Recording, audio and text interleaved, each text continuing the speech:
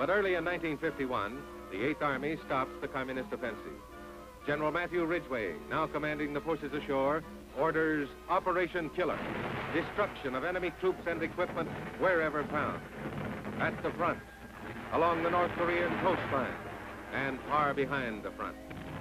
Aviation plays an important role in Operation Killer.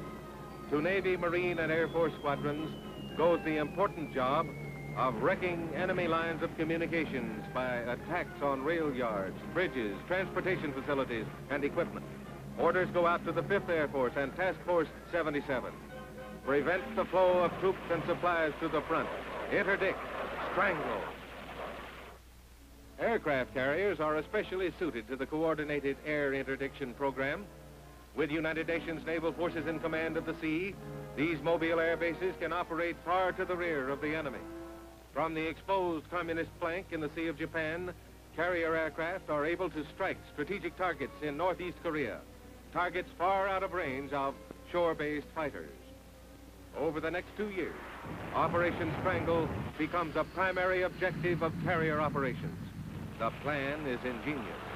Cut the bridges, cut tracks, close tunnels, hit rail marshaling yards, force the enemy out on the highways, shoot up his road traffic, force him to move at night, then lash out with night fighters, make life miserable for the communists, interdict, strangle, night and day. For carrier men, interdiction is an around-the-clock proposition, day in, day out, month in, month out. Flight quarters, fuel planes, arm planes, spot planes, launch planes, fast fleet fighters, harbingers of the jet age, Panther, Banshee, fighter bombers, piston veterans of World War II, the Corsair, back at the familiar job, and hard-hitting dive bombers, AD Skyraiders, carrying deadly loads into the West. There's no rest for the carrier sailor, even those who wait.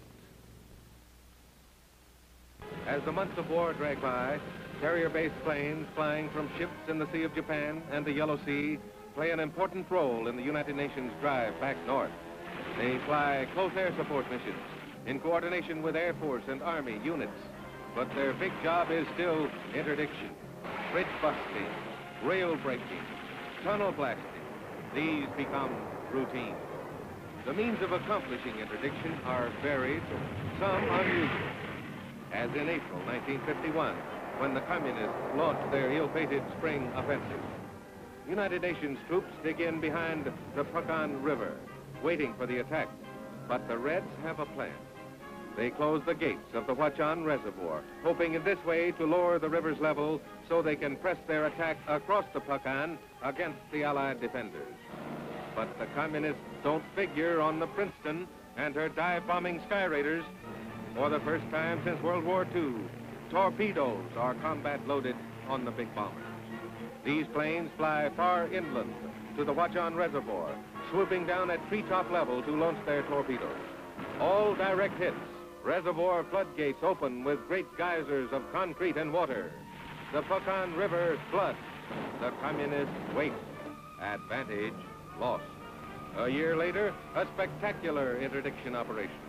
This time, carrier planes team up with shore-based Marines and the 5th Air Force. The target, communist power plants near the Yalu River. On 2 days in June 1952, carrier planes mount a total of 556 bombing sorties. While Sabre jets fly high cover on the lookout for MiGs, naval planes sweep in to deliver their deadly load. 90% of North Korea's entire power potential is knocked out. For Navy and Air Force, these are the largest raids since World War II. Carrier aviation has other jobs to perform in support of the United Nations effort.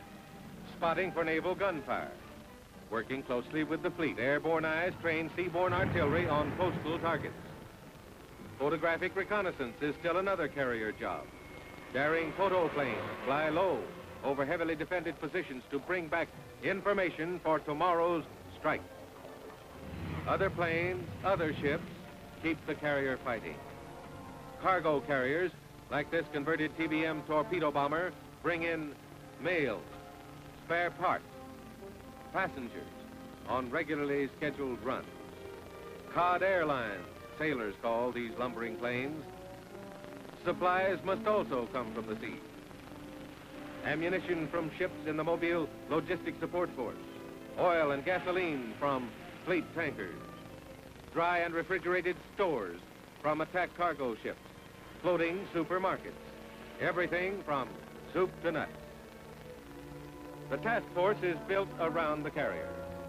Screening destroyers receive fuel, news, and spiritual comfort from the floating city it protects. Buffeted by angry waves, racing ahead, behind, on all sides of the carrier, the destroyer is an ever-present, tireless sentinel, and though the carrier sailor might take its presence for granted, he would feel mighty uncomfortable if he knew the cans were not close at hand. This is the carrier, its men, its planes, and its record in the Korean War, a record that speaks of itself. From late 1950 through 1953, the United States Navy maintained continuously on station in the Far East a hard-hitting carrier force, independent of Korean land bases, sustained by the Mobile Logistic Support Force at sea, free to move at will to points far behind enemy lines. This force reaped the dividends which come from command of the sea. Here is what naval aviation accomplished in Korea. Over 1,119 days of sustained combat operations, Navy and Marine squadrons launched a total of 183,000 aircraft. These planes, from piston Corsairs to sleek Skyknights, flew more than one-third of all the combat sorties flown by the United States during the Korean War. On strikes against the enemy, carrier-based aircraft delivered more tons of high explosives than carrier planes dropped in all of World War II.